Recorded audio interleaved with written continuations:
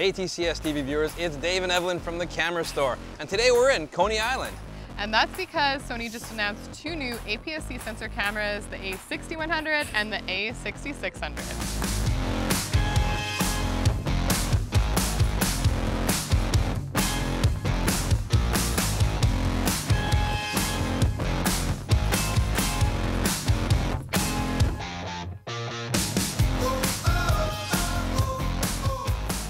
Sony invited us out here to New York City so they could put these new APS-C sensor cameras in our hand. Right off the bat, we were a little surprised that they didn't do a resolution increase to these two cameras, but what they did do was put some really interesting technology into the lineup.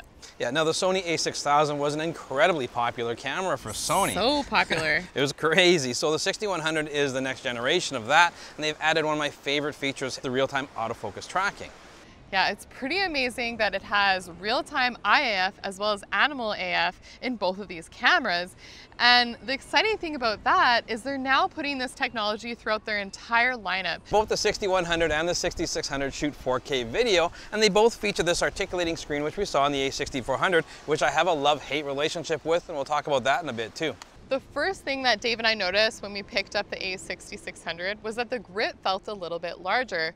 Now it still has the A6500's 5-axis in-body image stabilization, which made it have a little bit more of a bigger grip to fit everything in.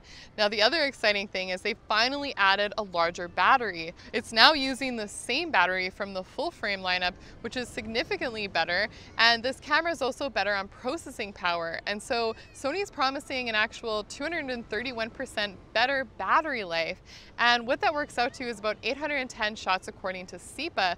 What we're seeing today is that we've barely had to turn this camera off, and it's doing a fantastic job of shooting photos and videos without going through the battery like crazy. If you're someone that recently bought an A6400, don't be too mad, you're still getting a lot of the same great technology. The real-time tracking autofocus for IF as well as animal detection, that's in the A6400. But as of right now, the A6600 is getting some of the features that were recently announced in the A7R Mark IV, as well as the RX100 Mark VII, and that's real-time tracking in video. And this is really exciting because you're able to do the face detection while you're shooting video. The viewfinder on the A6600 is 2.36 million dots. It's the same as the A6400, and that's not the best on the market, but it's certainly decent enough that you can see if your image is in focus and gives you a clear view. It's not going to win any awards, but I think it's good enough for this level of camera. In terms of being able to capture fast action, the A6600 shoots at 11 frames per second, or 8 if you're in silent shooting. And when you look at the buffer, we were able to get about 45 RAW plus JPEGs before the buffer started to slow down. And if you're just shooting JPEG, it starts to slow down when you get to about 85 shots. And during that about 10 seconds, when it takes to clear those 85 shots from the buffer, when that happens, you're still able to keep shooting. However, you're not able to go into your menu. And so you're kind of stuck waiting for that amount of time in order to make any changes. The A6600 is a really solid video camera option, and I think it's actually a better one over the A6400, primarily because we have this better battery life as well as that in-body image stabilization with the new feature of the headphone jack so you can monitor your audio. Now in terms of some of the other specs in terms of 4K recording, you're still getting full sensor readout, and the color space is 420 8-bit internal or 422 8-bit external. And it's nice that Sony gives you the option of shooting either in 24p or 30p, and then you also have the slow-mo options, and you can actually shoot up to 120 frames per second in HD recording. I also really like some of the layout features in the feel of this camera, but one thing that I don't like is the placement of the record button for video. I find it to be in an awkward position, and sometimes it's just kind of covered up by your thumb. However, if you don't like that, like I don't, you can actually program the shutter button to be your record button instead. So it just depends on your preferences. Now we came inside because it was raining, which brings us to a couple differences between the 6600 and the 6100. The 6100 is not a weather-sealed camera. We also have some other big differences for me. One is the battery capacity. We give up that, it's the older battery. The extra, the electronic viewfinder isn't nearly as good. We don't have no S-log file, and we don't have eye autofocus tracking in video. But I don't think it really matters with this camera. We have the same 24 megapixel sensor that the 6600 has. We have the same real-time tracking autofocus that the 6600 has. I think this represents a fantastic value in the Sony lineup, and it really kind of gets you started in a very competent camera. We're on day 2 here in New York City with the 61 and 6600 camera from Sony. Now last night we had a chance to take a look at our files we shot at Coney Island, and it's really no surprise there. We've seen this sensor before. It's their tried and true 24 megapixel sensor.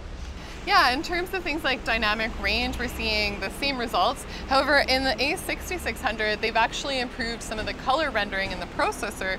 And so I found that skin tones were a little bit better, and just some of the overall sort of low light color seemed to be improved. Of course, for low light shooting, I took the 6600 to the Brooklyn Bridge with Ted Forbes and some friends, and I was pretty happy with the in-body image stabilization. I did not have a tripod with me, but I was able to get some pretty decent results, just handheld shooting, some longer exposures. And I think this is a really good camera if you're traveling around and you sometimes don't have a tripod. Yeah, I mean, I don't have the image stabilization in the 6100, so I had to get a little more creative with my stabilization techniques, but I was able to get some okay stuff out of it. Now, one difference that we did notice as well is that the 6600 does not have a pop-up flash. Yeah, to be fair though, we complained when we reviewed the A6400 that it was kind of a useless feature because it's just this little mini pop-up flash. Wait for it. But the A6100 does still have it, and so if you're someone that really wants an extra little fill flash, you have it on the A6100. Another thing that I was kind of missing last night when I was shooting night photography in particular was having a front dial. Now, when I'm shooting with the full frame A-series cameras, I love having that control, and I'm kind of surprised that now the flagship camera doesn't have that. They didn't add it in. And with the larger grip, I feel like it could have accommodated that. Yeah, I agree 100%. But I mean, talking to the Sony people, I think that this camera system, it's still really designed for being kind of more of an entry-level or beginner camera system for the most part. I mean, if you're like a soccer parent or someone shooting a lot of sports, having real-time tracking autofocus in the A6100, pair that with a nice telephoto lens, and you have like the amazing soccer mom or soccer dad camera. Yeah, I mean, here is an entry-level camera that gives you this amazing autofocus system that is in their much higher level cameras. Yeah, not to mention the A6600 also has tracking in video with this 24 megapixel sensor. We've said it before, but you really get pretty bad rolling shutter with this sensor if you're shooting video. And so you just gotta watch that if you're shooting more movement from side to side and doing panning. Sony is doing an excellent job in their full frame market. Introduction of the camera, the A7R Mark IV with its 61 megapixel full frame sensor. It's amazing, but I'd like to see some new technology and a new sensor get put into the APS-C sensors. Yeah, it seems like they're really dominating, especially when it comes to autofocus performance. And now, of course, we're seeing it all the way from the compact lineup, all the way to full frame and APS-C in between. But it is kind of disappointing that they haven't updated that sensor, not to mention a couple other little features. The card slot, it's still an older SD card slot, and of course on their flagship model, it is a single card slot too. Yeah, now something that I wish they had was actually USB-C connectivity. I know it has micro USB, and you love it because you have a whole drawer full of micro USB cables. Yeah, I have a lot of micro USB cables. I've had them for a lot of my phones and stuff, and so I was kind of doling them out, helping everybody charge up their cameras. But yeah, it would be nice to update that port. Yeah, now I wish they would have updated the screen as well. I mentioned earlier my love-hate with this. I do love that it's articulating for the most part, doing low-angle shots or high-angle shots, it's great. But when I want to vlog, because I'm very popular on the vlogging network here, you know, like, what if I want to put on a microphone? I'm still screwed this way. I'm not going to be able to see what the screen is showing if I put a microphone on here. That's my biggest complaint here. So on this case, I really still like the articulating screen that flips off to the side. Sony has finally come to the table with some new APS-C sensor format lenses. So they put two really nice ones in our hands. Yeah, my favorite is the new 16-55 constant 2.8 aperture lens. This is a significant upgrade to the 16-50 lens that you get in a lot of the kits. So all the images that you saw shot with us today were shot with these two lenses. Yes, we also got a chance to shoot the 70-350 millimeter lens. It's f4.5 to 6.3. When good glass is paired with these APS-C sensor cameras, you can get really nice results. With the release of the 6100 and the 6600, plus these two new exciting lenses, Sony has really fleshed out their APS-C lineup of cameras and lenses. They really have, and it's amazing that they finally released these two lenses. And so what we really want to know is, what are you guys most excited about? Is it the lenses, or is it these two new cameras? We have the entry-level A6100 that has real-time tracking autofocus and a fairly entry-level priced camera, or is it the flagship A6600 that has real-time tracking both photo and video? And a bigger battery. And a bigger battery. That is a huge difference. And so let us know by commenting below. Make sure you follow us on Instagram. And if you're new to our channel, please subscribe and hit that notification bell so we can catch you again very soon.